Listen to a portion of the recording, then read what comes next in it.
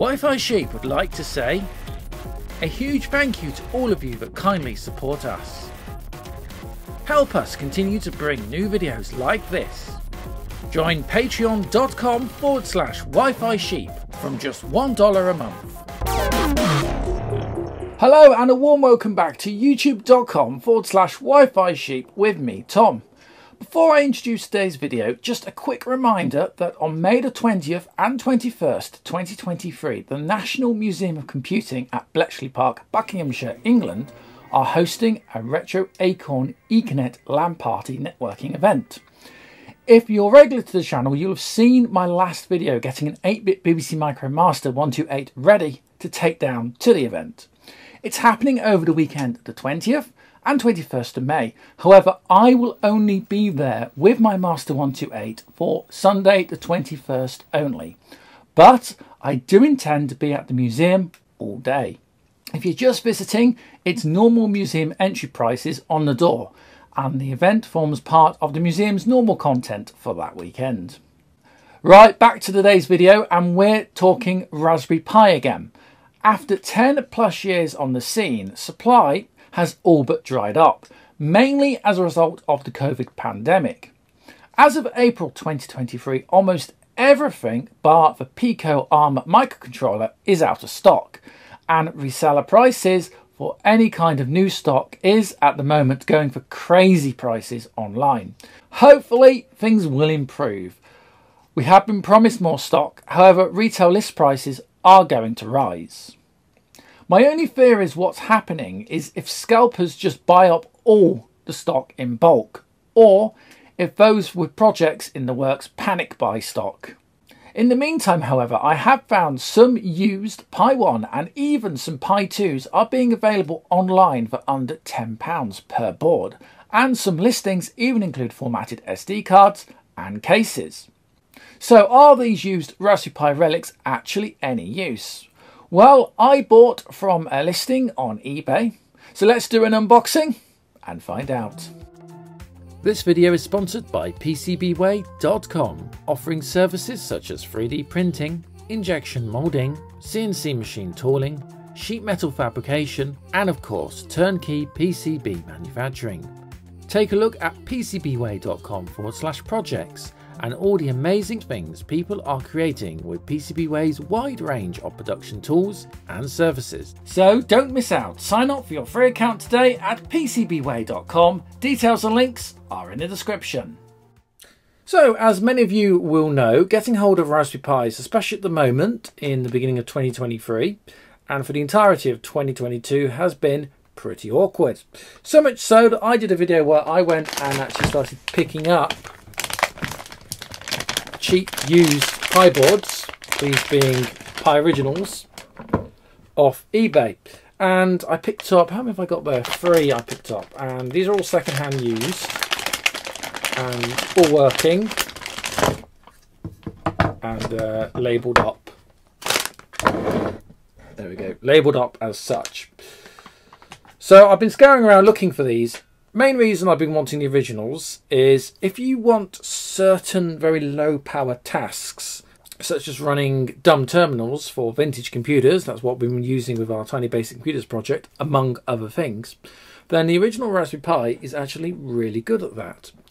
Mainly because it has both HDMI and full composite video, no need for adapters or piddling around, it just works, and running a dumb terminal doesn't take much of anything, so the little bit of RAM these things have and the 700 megahertz ARM single core clock speed at 32-bit is fine for what we need. So I've been trying to pick these up. Basically they're kind of the equivalent of Raspberry Pi Zeros, the original Zero ones that are meant to be coming back on the market soon, but they're really no more powerful than these.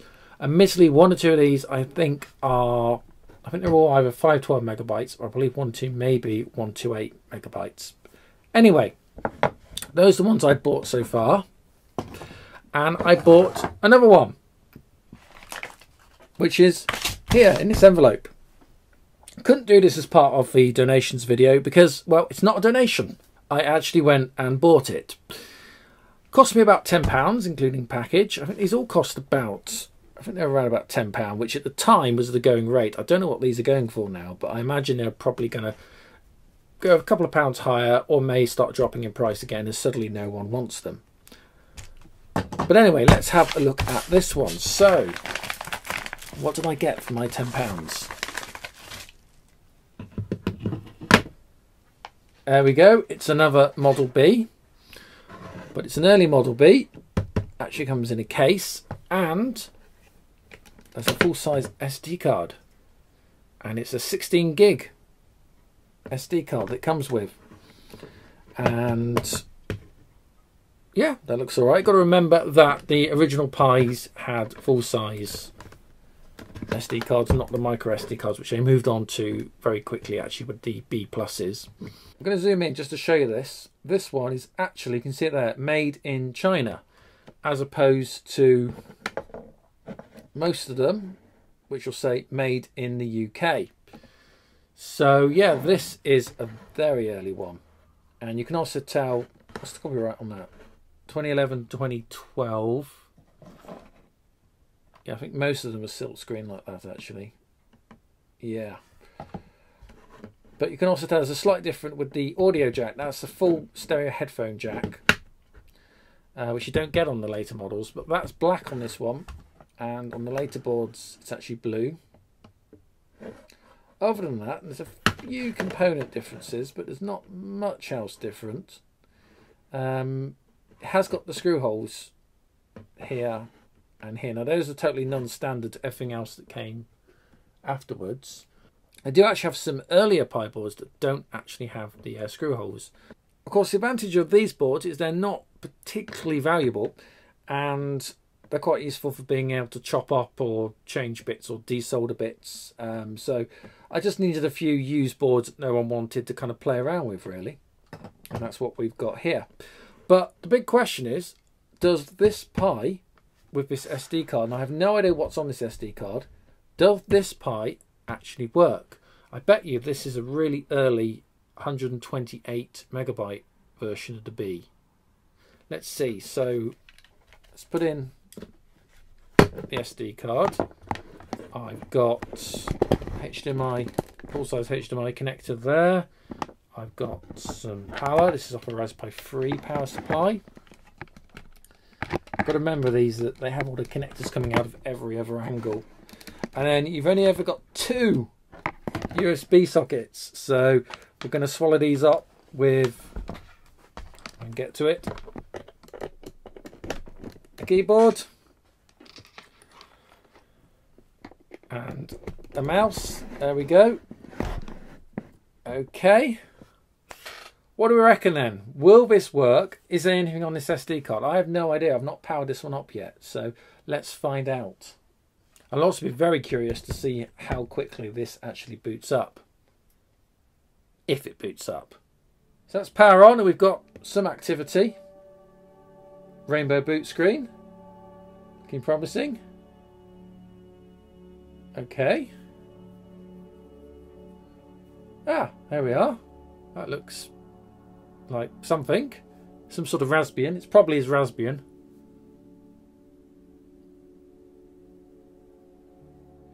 The fact we're seeing a boot kernel means it is an earlier build. And again, it doesn't auto boot, so it just sits at the Raspberry Pi login. Now, I wonder if this hasn't been changed, we'll be able to get in. But if it has been changed, let's see now. So I think what was the login on this? It was it Raspberry? Password Pi? No. Oh, hang on, I might have got that the wrong way around. So is it Pi? Oh. Right, let's try that again then. So I might have got that the wrong way around. So is it Pi and Raspberry? It is. There we are. So we've got into the prompt. So yeah, this is an early version where you used to have manually log in. So if I remember correctly, you say start X, Yeah. Oh, there we go. Okay, slightly strange aspect ratio, but it's there. That actually loaded quite quick, considering it's a Pi1. Let's have a quick look at the filer. It is amazing, actually, how quick this operating system is compared to sort of the modern Raspberry, and especially on original Pi1 hardware, which you've got to remember this is. Oh gosh, do you remember Indie City in the or Indie City, sorry, in the Pi store? That lasted long. It was meant to be an app store for the operating system, and they actually shut that down. And there's some assets for some Python games. Let's have a look at the menu. Yeah, Pi store, programming, Python 2 and 3. They've actually stopped using Python 2 now. And the original Scratch is there. Oh, go on, let's have a quick look at Minecraft. I bet that actually works. It does, but it does this horrible overlay. It never worked properly. You know, there's a world. We've already got a world on here. We got a world?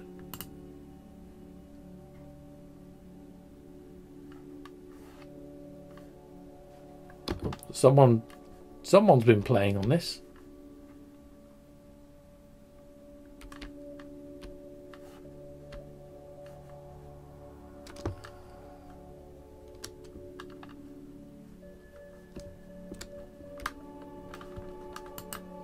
Oops, didn't mean to do that. Oh well.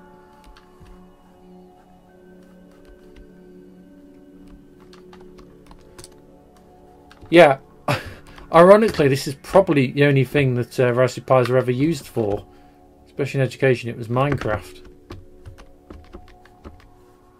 So we can actually fly. For some reason, my jump's not working.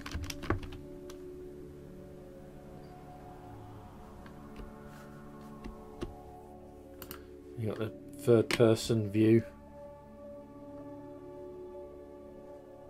I mean, it's a very simplified version of Minecraft, so there's not a lot. That's your entire inventory.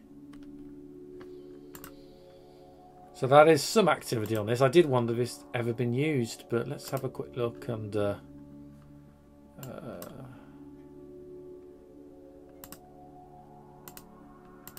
yeah, there's no like documents or anything, is there? Quick look at Scratch, why not? That seems to load quite... Do you know what? I swear I remember Scratch being really slow on the Pi. And that seems really fast. Okay, it's a little slow loading in, but yeah, I kid you not, we are running on... I'd love to know what actually capacity this Pi actually is. Let's have a look in terminal. I bet you this won't work, but we can give it a shot. Let's see if NeoFetch is actually on board.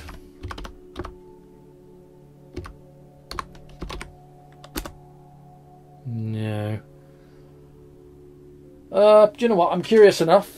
We'll make a change. I'm going to install NeoFetch.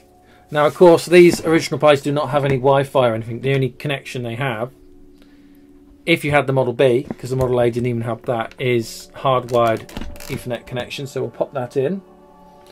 By the way, this OS is so horribly old, and it's running on the default password, that this is really insecure. So don't do this.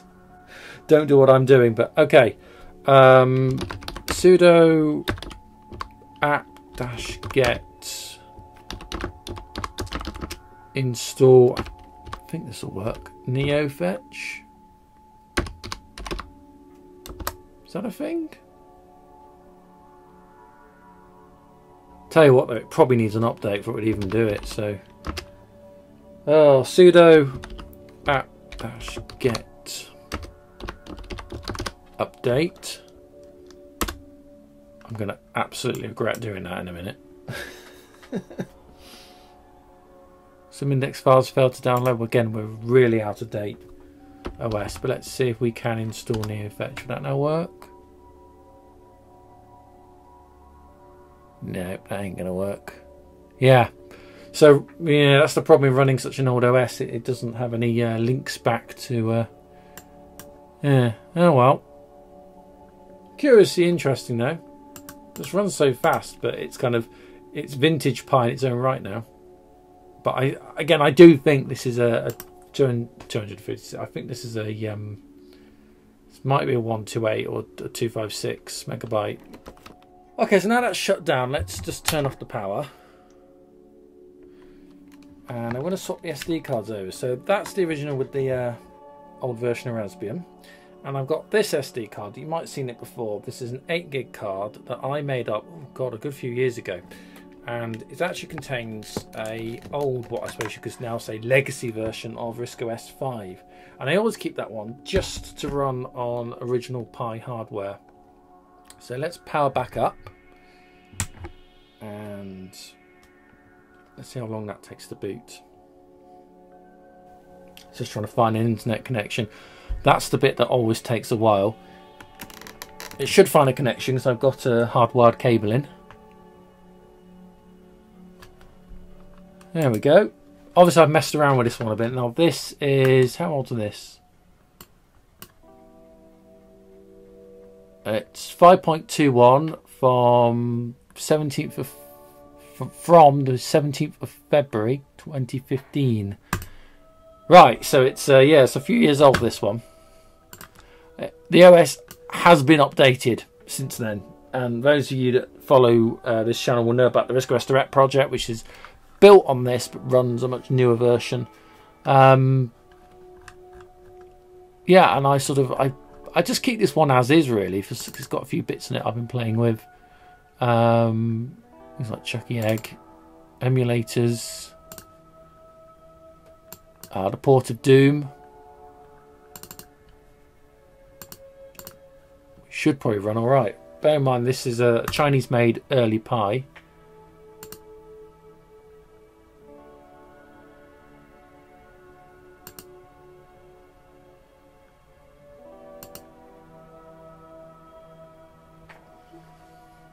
Don't know if you're getting any sound or not. Probably not.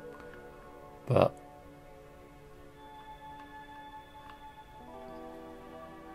that actually runs really, really smooth and really fast. So one thing I do like about RISC-OS, especially when it plays Doom, it does play Doom very, very well.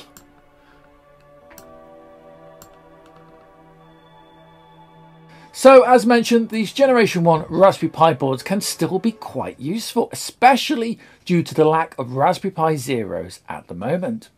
It's fair to say I've collected a few, with some very early box examples will be kept as is, whilst others have already been cut up and modified for projects and development work. And you'll see some of that and what I've been up to in future videos. The fact is, with current stock shortages, you can still get really good deals on whole used packages. That's Pis with cases and SD cards, etc. As long as you don't mind using second-hand used items, which, if they work, I personally don't have an issue with. It remains to be seen whether or if we'll ever see Raspberry Pi stock that's not just the Pico microcontroller return to levels before 2020. Coming up 3 years in, and we're still waiting. Anyway, that's it for this video. A quick reminder, once again, I'm at the National Museum of Computing at Bletchley Park, Buckinghamshire on Sunday, May the 21st, 2023 for the Acorn Econet LAN Party networking event. Details are in the video description. If you can make it, it would be great to see you. If you haven't done so already, please do consider liking and subscribing, and I'll see you real soon right here on the channel. Until next time, thanks so much for your company, and bye for now.